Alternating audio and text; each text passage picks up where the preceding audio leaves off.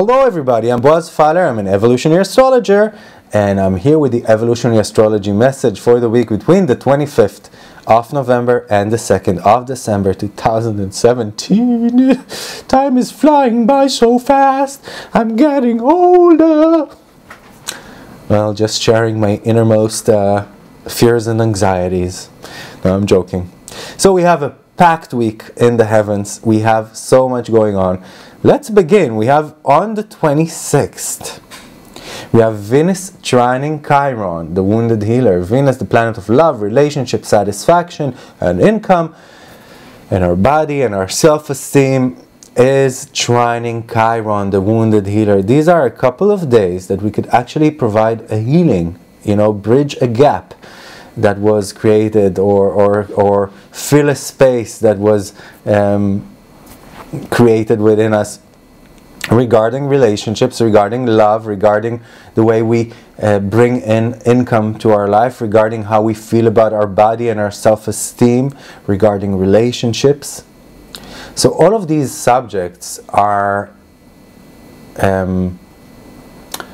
expansive these days, and these couple of days. What I mean by expansive is that we can expand our consciousness, we can expand our horizons and get a wiser, greater understanding regarding what it is we need to do to better these subjects in our life. And once we do that, we can actually heal. We can actually provide a betterment to ourselves and people around us. But there is a condition there, because the next day Venus is quincunxing Uranus. And that means that there is a bit of clearing and purifying that needs to take place. So maybe some of the roles I play in front of the group, in front of other people, in my social circles, in my social life, friends, or some of my connections need some cleaning out, need some clearing out. In order for things to purify, I need to leave some things behind that are not really qualitative and positive for me anymore, and make some room for the new.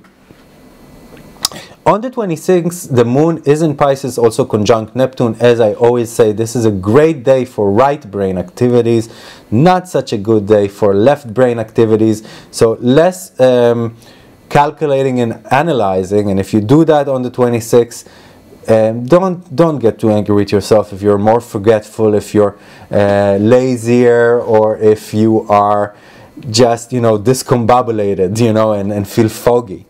But it's a great day for anything creative and anything spiritual, or just reconnecting to simple nature and the outside, the vast outdoors, so to speak.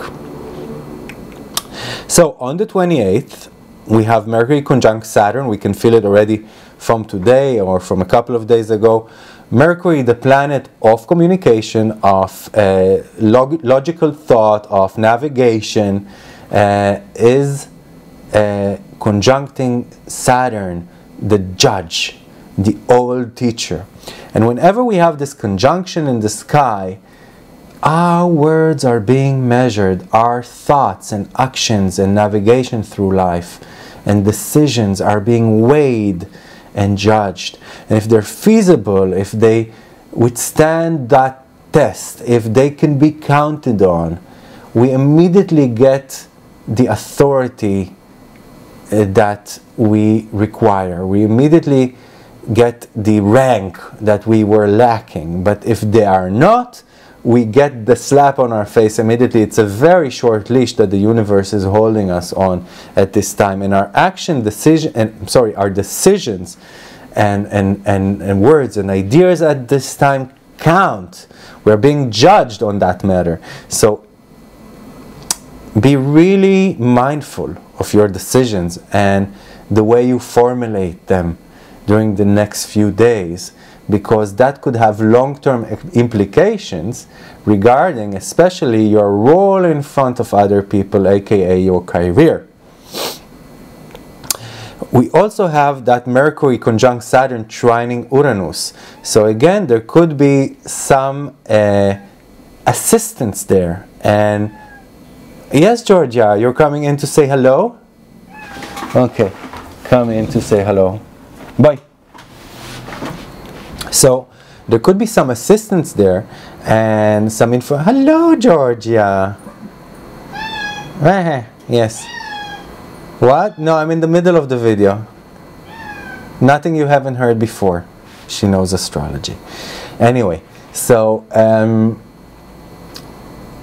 the fact that it has a trine with Uranus says that people around us, our social circles, our friends, can actually provide us with information that would expand our consciousness, our horizons, and help us make the right decisions. So people around you can be helpful.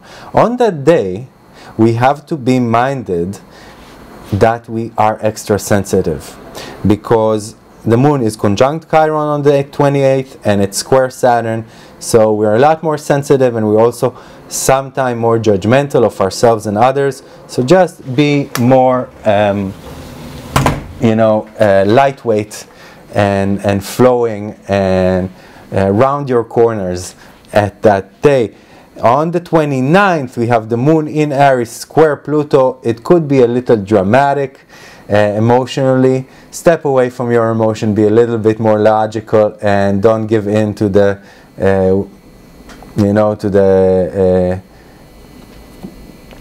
don't give in to the fire dance, and start whirling away yourself in the drama. It is a day to be a little more considerate. It is a day to look at the other's points of view and not be obsessed with your own needs and wants. On the 30th, we have the moon conjunct Uranus in Aries oppositing Mars. This is also a day that we can have a little of a militant or aggressive approach to life, very short fuse. It is a day to think outside the box regarding our Mars, our goals, our aspirations, our identity, our needs. And the opposition to Mars talks about feedback coming from the group, coming from our social arena regarding those issues, regarding what we want to achieve and where we want to get forward and how we want to do it. And that feedback can tell us something like, hey, don't be so emotional, don't be so Neanderthal regarding your approach.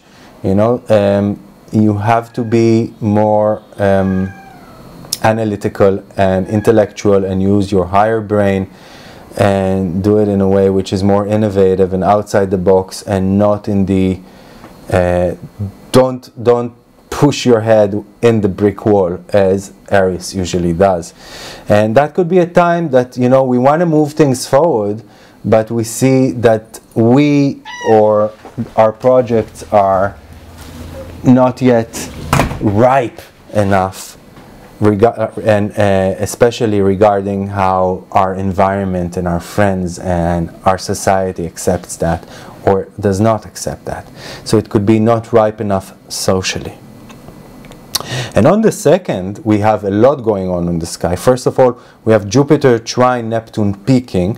We can feel that trine all through the week. It's we talked about it in our last video, it's a very creative, very spiritual time in which we can expand our horizons in these subjects, in which we can become wiser, in which we can feel that the back noise, the white noise, the subtext of the whispering of the muses is quieter and calmer, and we can actually converse with the muses at this time and be very fruitful with anything creative, and it's a calming effect. So that's a good thing, and that would be next weekend. So happy times next weekend.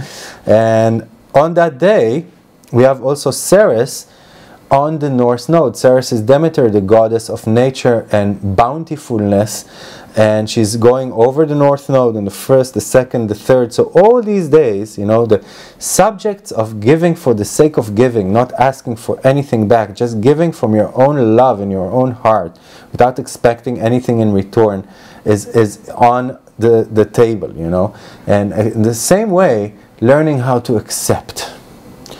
Learning how to give and learning how to accept. And it is important that we are pure in these days regarding that if we give something, we give it because we want to give it, not because we expect anything back.